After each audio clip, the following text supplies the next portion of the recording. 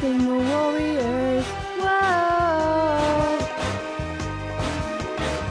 Stigma warriors, let's start a conversation. You never judge a book by its cover. Many disabilities can't be seen on the surface.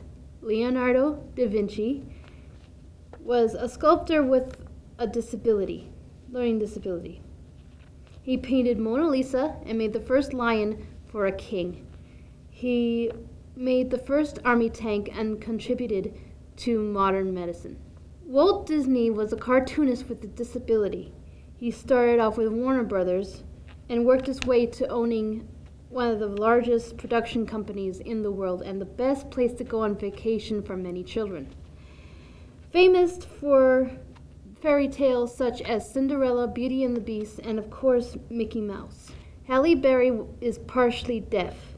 She was in the Flintstones movie and Catwoman, and she was in a show where she went out into outer space and brought home a space baby in a show called Extent. She was the first woman of color to win an Oscar. Tom Cruise has a learning disability. The action star does his own stunts. He starred in over 30 feature films, and my favorite is Minority Report. Whoopi Goldberg and I have the same birthday. She also has a learning disability, dyslexia.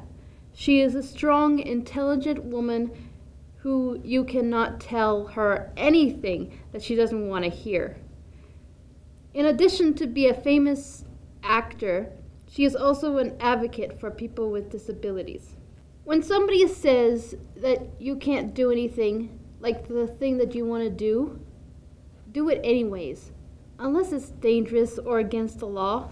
If you want to sing or write or even take English class, tell those naysayers that you're going to try, because you never know what you're good at unless you give it your best.